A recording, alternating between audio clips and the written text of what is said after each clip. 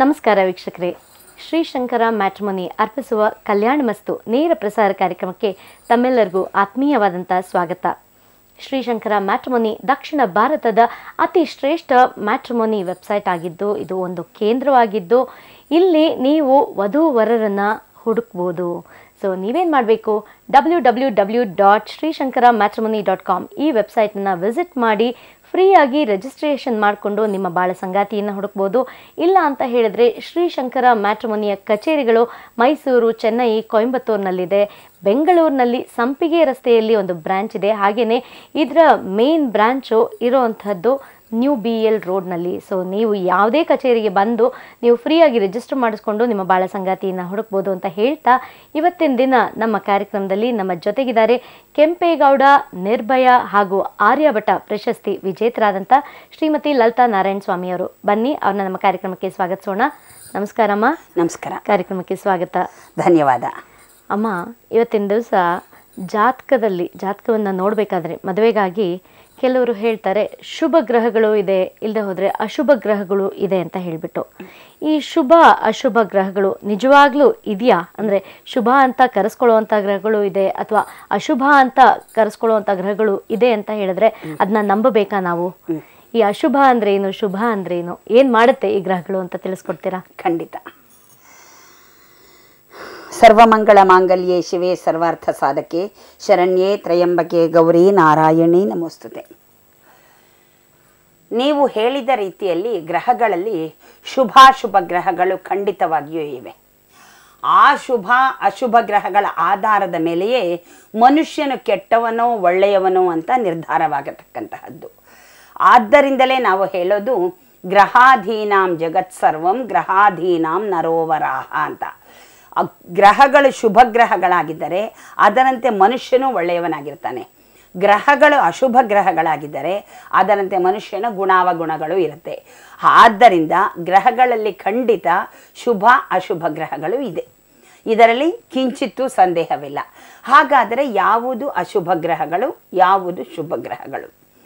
ಶುಭ ಗ್ರಹಗಳಲ್ಲಿ ನಾವು ರವಿ, ಚಂದ್ರ, ಕುಜ, ಬುಧ, ಗುರು, ಶುಕ್ರ, ಶನಿ ಛಾಯಾಗ್ರಹಗಳಾಗಿ ರಾಹುಕೇತುಗಳನ್ನು ಪರಿಗಣಿಸ್ತೀವಿ. ಇದಕ್ಕೆ ಯಾತಕ್ಕೆ ಛಾಯಾಗ್ರಹಗಳು ಅಂತೀವಿ ಅಂತಂದರೆ, ಅಥವಾ ನೋಡ್ಸ್ ಅಂತ ಹೇಳ್ತೀವಿ ಅಂದರೆ, ಸಂಪೂರ್ಣವಾಗಿ ಶರೀರವಿಲ್ಲದೆ ಇರತಕ್ಕಂತಹದ್ದು. ಅರ್ಧ ರಾಹು ಹುಡ್ ಅಂದರೆ ಹೆಡೆ, ಕೇತು ಬಾಲ. ಇದಕ್ಕೆ ಸಾಕಷ್ಟು ಕಥೆಗಳಿದೆ, ಆ ಕಥೆಗಳನ್ನು ನೋಡೋಣ ಆಮೇಲೆ.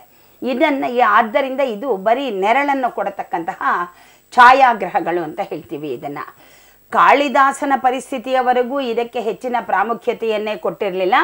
ಕುಜವತ್ ಕೇತು ಶನಿವದ್ ರಾಹು ಅಂತ ಹೇಳ್ತಾ ಇದ್ವಿ. ಆದ್ದರಿಂದ ನಾವು ಸಾಮಾನ್ಯವಾಗಿ ಶುಭಾಶುಭ ಗ್ರಹಗಳನ್ನು ಮೊದಲ 7 ಗ್ರಹಗಳಲ್ಲೇ ಪರಿಗಣಿಸ್ತೀವಿ. ಹಾಗಾಗಿ ಶುಭ ಗ್ರಹಗಳು ಯಾವುದಪ್ಪ ಅಂದರೆ, ಆ ಶುಭ ಗ್ರಹಗಳಲ್ಲೂ ನೈಸರ್ಗಿಕ ಶುಭ ಗ್ರಹಗಳು, ನೈಸರ್ಗಿಕ ಪಾಪಗ್ರಹಗಳು ಅಂದರೆ ನ್ಯಾಚುರಲ್ ಬೆನಿಫಿಟ್ಸ್, ನ್ಯಾಚುರಲ್ ಮ್ಯಾಲಿಫಿಕ್ಸ್ ಅಂತ ಕರಿತೀವಿ. ನೈಸರ್ಗಿಕ ಶುಭ ಗ್ರಹಗಳು ಯಾವುದು ಅಂತಂದರೆ ಬುಧ ಗ್ರಹ, ಗುರುಗ್ರಹ, ಶುಕ್ರ ಗ್ರಹ, ವೃದ್ಧಿ ಚಂದ್ರ. ಇದಿಷ್ಟನ್ನು ನೈಸರ್ಗಿಕ ಶುಭ ಗ್ರಹಗಳು. ಇನ್ನು ರವಿ, ಕುಜ, ಕ್ಷೀಣಚಂದ್ರ, ಶನಿ ಇವನ್ನು ಪಾಪಗ್ರಹಗಳು ಅಂತ ಕರಿತೀವಿ. ಚಂದ್ರ ಶುಕ್ಲ ಪಕ್ಷದ ಚಂದ್ರನಾದರೆ ಶುಭ ಗ್ರಹನಾಗ್ತಾನೆ, ಕೃಷ್ಣ ಪಕ್ಷದ ಚಂದ್ರನಾದರೆ ಅಶುಭ ಗ್ರಹನಾಗ್ತಾನೆ. ಹಾಗಾಗಿ ಈ ಗ್ರಹಗಳನ್ನು ನಾವು ಆ ರೀತಿಯಾಗಿ ತೆಗೆದುಕೊಳ್ಳೋದಕ್ಕೆ ಮೊದಲಿನಿಂದಲೂ ನಾವು ಅಳವಡಿಸ್ಕೊಂಡು ಬಂದುಬಿಟ್ಟಿದ್ದೀವಿ. ಇದರಲ್ಲೂ ಸಹ ಅತ್ಯಂತ ಶುಭ ಗ್ರಹ ಅಂತಂದರೆ ಗುರುಗ್ರಹಕ್ಕೆ ಹೆಚ್ಚಿನ ಪ್ರಾಮುಖ್ಯತೆಯನ್ನು ಕೊಟ್ಟಿದ್ದೀವಿ. ಇವತ್ತು ಸಾಧ್ಯವಾದಷ್ಟು ನಾವು ಶುಭದ ಬಗ್ಗೆನೇ ಮಾತಾಡೋಣ. ಯಾಕೆಂದರೆ ರವಿ ಮತ್ತು ಚಂದ್ರ, ಕುಜ, ಚಂದ್ರನನ್ನು ಅರ್ಧ ಶುಭ ಗ್ರಹ ಅರ್ಧ ಅಶುಭ ಗ್ರಹ ಅಂತ ಹೇಳ್ತೀವಿ. ಬುಧನನ್ನ ಅಡ್ಜಸ್ಟ್ಮೆಂಟ್ ಕಾರಕ ಗ್ರಹ ಅಂತ ಹೇಳ್ತೀವಿ. ಅವನು ಶುಭ ಗ್ರಹದ ಜೊತೆಗೆ ಇದ್ದರೆ ಶುಭ ಗ್ರಹದಂತೆ, ಅಶುಭ ಗ್ರಹದ ಜೊತೆಗೆ ಇದ್ದರೆ ಅಶುಭ ಗ್ರಹದಂತೆ. ಹಾಗಾಗಿ ಅವನು ಬುದ್ಧಿಕಾರಕನಾದ್ದರಿಂದ ಅವನನ್ನು ಸಹ ನಾವು ಶುಭ ಗ್ರಹವೆಂದೇ ಪರಿಗಣಿಸ್ತೀವಿ. ಗುರುವನ್ನು ಸಂಪೂರ್ಣ ಶುಭ ಗ್ರಹ ಅಂತ ಕರಿತೀವಿ. ಸಂಪೂರ್ಣವಾಗಿ ಶುಭ ಗ್ರಹ ಗುರು ಮತ್ತು ಶುಕ್ರ ಮತ್ತು ಬುಧ, ವೃದ್ಧಿ, ಚಂದ್ರ ಇದಿಷ್ಟು. ಇದರಲ್ಲಿ ಗುರುವನ್ನು ಜ್ಞಾನಕಾರಕ ಅಂತ ಕರಿತೀವಿ. ಇಲ್ಲಿ ನಮ್ಮ ಮುಂದೆ ಇರತಕ್ಕಂತಹ ಕಾರ್ಯಕ್ರಮ ಬೇರೆ ಯಾವುದು ಅಲ್ಲ, ಕಲ್ಯಾಣ ಮಸ್ತು ಕಾರ್ಯಕ್ರಮ. ಕಲ್ಯಾಣ ಮಸ್ತುವಿನಲ್ಲಿ ನಾವು ಮುಖ್ಯವಾಗಿ ನೋಡಬೇಕಾಗಿರತಕ್ಕಂತಹದ್ದು ಅದ ಜಾತಕಗಳ 7ನೇ ಮನೆ ನಮಗೆ ತುಂಬ ಮುಖ್ಯವಾದಂತಹದ್ದು. ಅದನ್ನು ಕಳತ್ರ ಸ್ಥಾನ ಅಂತ ಕರಿತೀವಿ. ವಧೂವರರ ಮೇಳಾಮೇಳಿಯನ್ನು ಮಾಡುವಾಗ ಲಗ್ನದಿಂದ 7ನೇ ಮನೆಯಲ್ಲಿ, ಈಗ ಯಾವುದೋ ಒಬ್ಬ ಎ ಅನ್ನತಕ್ಕಂತಹ ವಧು ಇದ್ದಾಳೆ, ಅವಳ ಜಾತಕ ಅವಳದು ಮೇಷಲಗ್ನ ಅಂತ ಇಟ್ಕೊಳ್ಳೋಣ. ಅವಳ ಲಗ್ನದಲ್ಲಿ 7ನೇ ಮನೆ ಯಾವುದಾಗುತ್ತೆ? ತುಲಾ ಆಗುತ್ತೆ. ಆ ತುಲಾದಲ್ಲಿ ಶುಭ ಗ್ರಹವಿರಬೇಕು. ಹಾಗೆ ಬಿ ಅನ್ನತಕ್ಕಂತಹದ್ದು ವರ, ಅವನದ್ದು ಸಹ ಮೇಷಲಗ್ನ ಅಂತಲೇ ಇಟ್ಕೊಂಡ್ಬಿಡೋಣ. ಆಗ ತುಲಾ ಲಗ್ನ ಅವನದ್ದು 7ನೇ ಮನೆಯಾಗಿರುತ್ತೆ, ಅಲ್ಲೂ ಶುಭ ಗ್ರಹವಿರಬೇಕು. ಈ ಕಳತ್ರ ಸ್ಥಾನಗಳಲ್ಲಿ 2 ಕಡೆಯೂ ಶುಭ ಗ್ರಹಗಳೇ ಇದ್ದ ಪಕ್ಷದಲ್ಲಿ ಈ ಜಾತಕಗಳ ಒಂದು ಮೇಳಾಮೇಳಿ ಚೆನ್ನಾಗಿರುತ್ತೆ, ಇವರಿಬ್ಬರ ಸಂಬಂಧ ಚೆನ್ನಾಗಿರುತ್ತೆ, ದಾಂಪತ್ಯ ಜೀವನದಲ್ಲಿ ವಿವಾಹ ವಿಚ್ಛೇದನಗಳು ನಡೆಯೋದಿಲ್ಲ, ಗಂಡ ಹೆಂಡತಿ ಹೊಂದಿಕೊಂಡಿರ್ತಾರೆ. ಇದು ಅತ್ಯಂತ ಮುಖ್ಯವಾದಂತಹದ್ದು. 7ನೇ ಮನೆಗೆ ನಾವು ತುಂಬ ಪ್ರಾಶಸ್ತ್ಯ ಕೊಡ್ತೀವಿ, ಕಳತ್ರ ಸ್ಥಾನಕ್ಕೆ. ಇನ್ನೊಂದೇನು ಅಂತಂದ್ರೆ, ಈಗ ಈ ಜಾತಕದಲ್ಲಿ 7ನೇ ಮನೆಯ ಗ್ರಹ ಅಶುಭವಾಗಿದ್ರೆ ಅಲ್ಲ, ಶುಭವನ್ನ ಇವತ್ತು ಮಾತಾಡೋಣ ಅಂತ ಹೇಳಿದ್ದೇನೆ. ಅಶುಭದ ಬಗ್ಗೆನೂ ಮಾತಾಡೋಣ, ಈ ಶುಭವನ್ನ ಪೂರ್ತಿ ಮುಗಿಸೋಣ. ಯಾಕೆಂದ್ರೆ ಮೇಷಲಗ್ನ ಅಂತ ಹೇಳಿದೆ, ಮೇಷಲಗ್ನಕ್ಕೆ ಸಪ್ತಮ ಸ್ಥಾನ ತುಲಾ ಅಂತ ಹೇಳಿದೆ. ತುಲಾದ ಅಧಿಪತಿ ಶುಕ್ರ. ಈ ಒಂದು ಜಾತಕಕ್ಕೆ ತೆಗೆದುಕೊಂಡರೆ ಆ ಲಗ್ನಕ್ಕೆ ಇಲ್ಲಿ ಶುಕ್ರ, ಆ ಲಗ್ನಾಧಿಪತಿ ಕುಜನಾಗ್ತಾನೆ, ಇಲ್ಲಿ ಕಳತ್ರಾಧಿಪತಿ ಶುಕ್ರನಾಗ್ತಾನೆ. ಇವರಿಬ್ಬರು ಬದ್ಧ ಶತ್ರುಗಳು, ಒಬ್ರಿಗೊಬ್ರಿಗಾಗೋದಿಲ್ಲ. ಹಾಗೆ ಹುಡುಗ ಹುಡುಗಿಯ 2 ಜಾತಕಗಳಲ್ಲೂ ಇದ್ಬಿಡುತ್ತೆ. ಆದರೆ 7ನೇ ಸ್ಥಾನವನ್ನು ಕಂಪೇರ್ ಮಾಡಿದ್ರೆ 2 ಶುಕ್ರನೇ ಆಗಿರ್ತಾನೆ. ಹಾಗಾಗಿ ಶುಕ್ರ ಇದು ಪ್ಲಸ್, ಹಾಗಾಗಿ ಪ್ಲಸ್ ಇಂಟು ಪ್ಲಸ್ ಆಗತ್ತೆ. ಅವರಿಬ್ಬರು ಹೊಂದಿಕೊಂಡು ಹೋಗತಕ್ಕಂತಹ ಸಂದರ್ಭಗಳಿರುತ್ತೆ.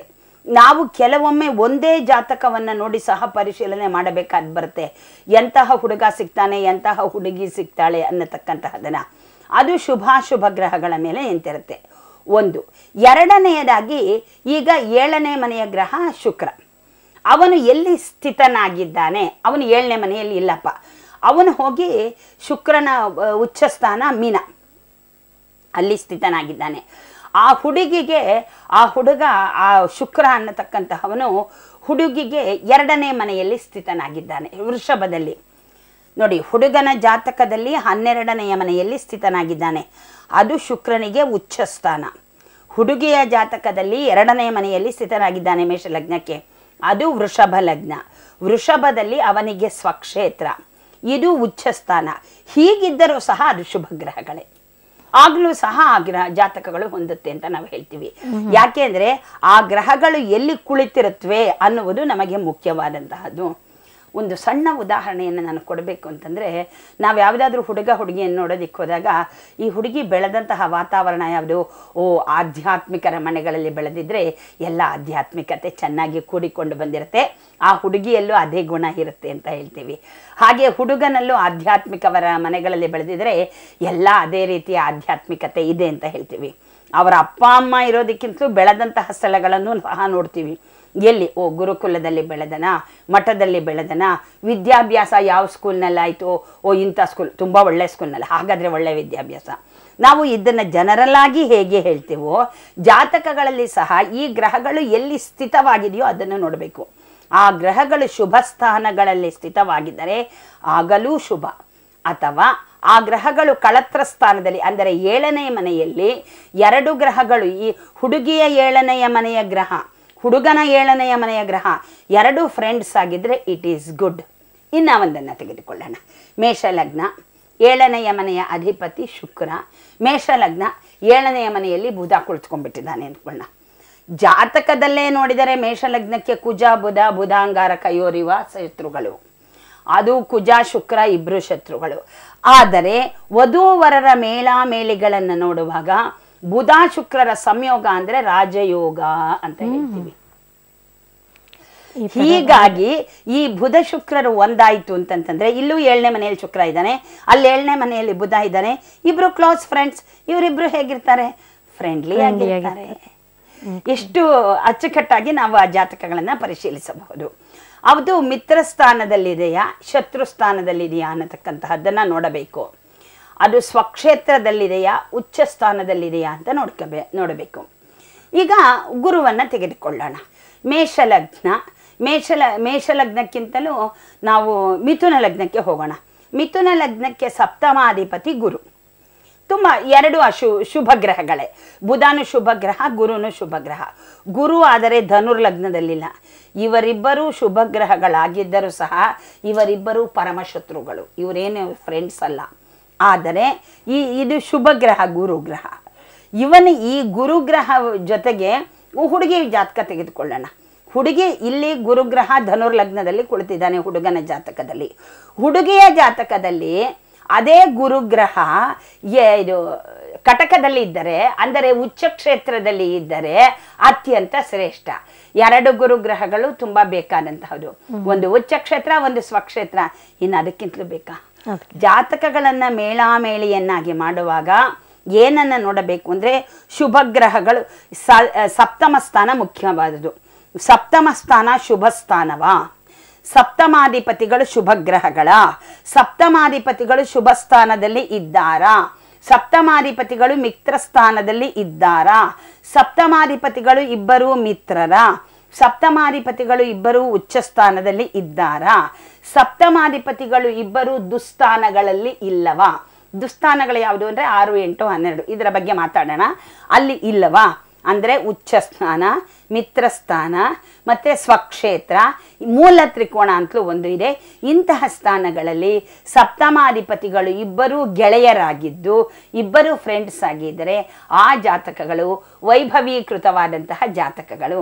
ಆದ್ದರಿಂದಲೇ ಮೊಟ್ಟ ಮೊದಲು ಜಾತಕವನ್ನು ನೋಡುವಾಗ ಸಪ್ತಮಾಧಿಪತಿಯು ಇಬ್ಬರು ಫ್ರೆಂಡ್ಸಾ ಹುಡುಗ ಹುಡುಗಿನಲ್ಲಿ, ಮತ್ತು ಅವರು ಎಲ್ಲಿ ಸ್ಥಿತರಾಗಿದ್ದಾರೆ, ಆ ಸ್ಥಿತ ಸ್ಥಾನಗಳು ಶುಭ ಸ್ಥಾನವ ಅಶುಭ ಸ್ಥಾನವ ಅನ್ನುವುದನ್ನು ನೋಡಿ ನಾವು ಇದನ್ನು ನಿರ್ಣಯಿಸಬೇಕು.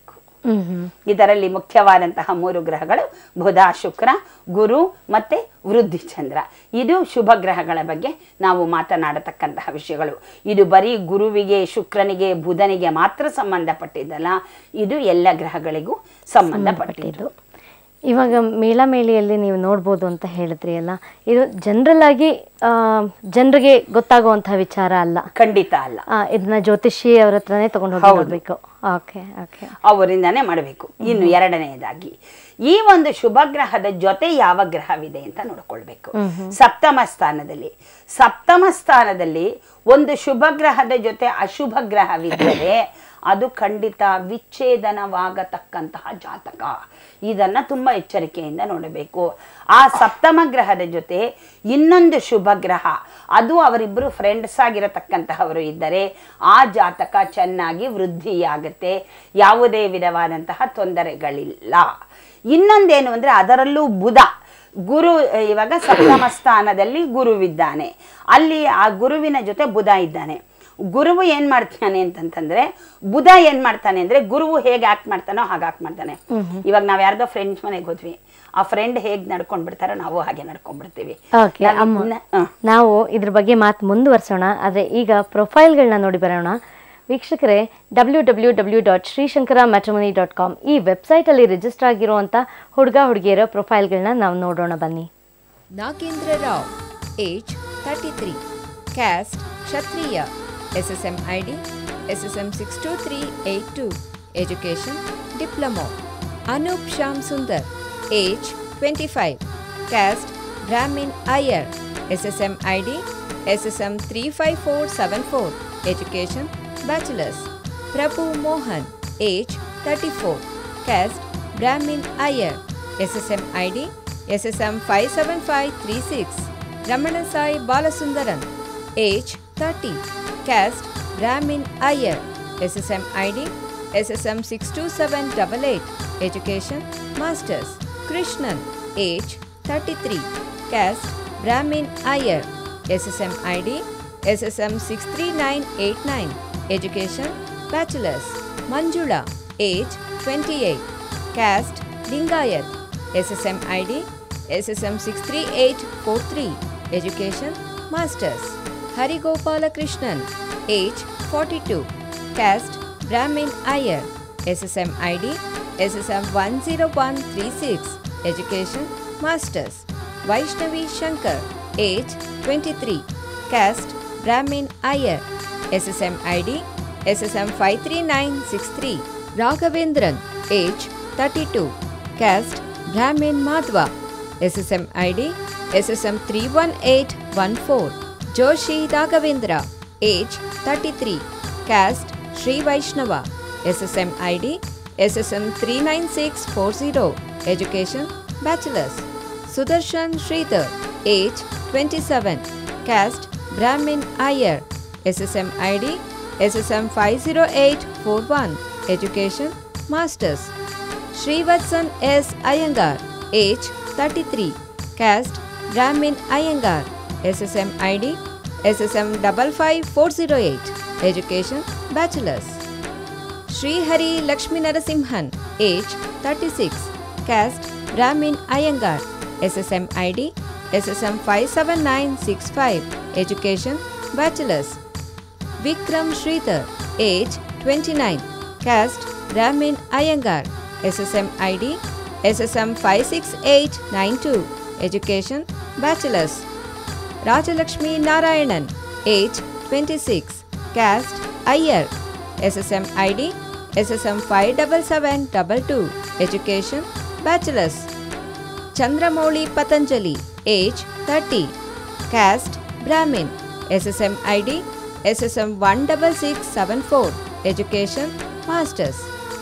Karthik Jagannathan, age 33, caste Brahmin Iyer, SSM ID SSM 3714. Education Masters.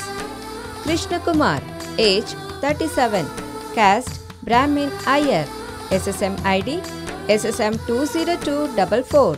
Venkata Subramaniam, age 32, caste Brahmin Iyer, SSM ID SSM 46418. Ishwaran Hariharan, age 36, caste Brahmin Iyer, SSM ID SSM 9471. Education Masters. Muralidhar, age 33, caste Brahmin Iyer, SSM ID SSM 32172. Education Masters. Lata Gopal, age 34, caste Mudaliar, SSM ID SSM 46045. Education Masters. G. Prakash, age 32, caste Brahmin Vadama, SSM ID SSM 35053. Education Bachelor's. Karthik, age 29, caste Brahmin Iyer, SSM ID SSM 22421. Education Masters. Balaguru K. Krishnan, age 29, caste Brahmin Velnad, SSM ID SSM 25776.